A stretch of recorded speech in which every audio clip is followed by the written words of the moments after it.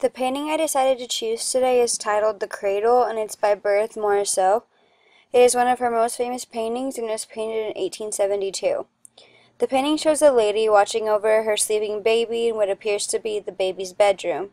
After doing some research, I found out that it is Berthe Morisot's sister, Edma, that is looking over her daughter named Blanche. It's a very soft painting that shows a lot of intimacy. One way to interpret the painting is to see how deep a mother's connection is to her child. She is looking over her baby as the baby is sleeping. This enforces a feeling of protectiveness and intimacy, and it gives off a feeling of love as we watch the mother as she watches her baby sleeping. The child looks peaceful, and the mother has an endearing look on her face, which shows how connected they both are to each other. The colors that the artist uses are very soft, which gives the painting a warm tone, and it sparks those intimate feelings.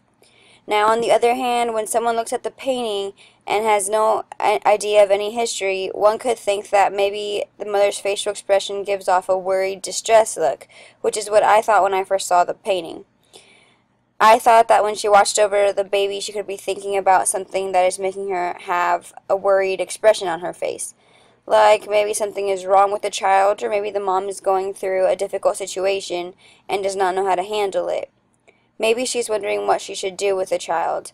There's really no way to know exactly what she's thinking, but when I look at it, I see a mother looking over her baby, thinking about something that's going to affect the both of them, with a distressed look on her face.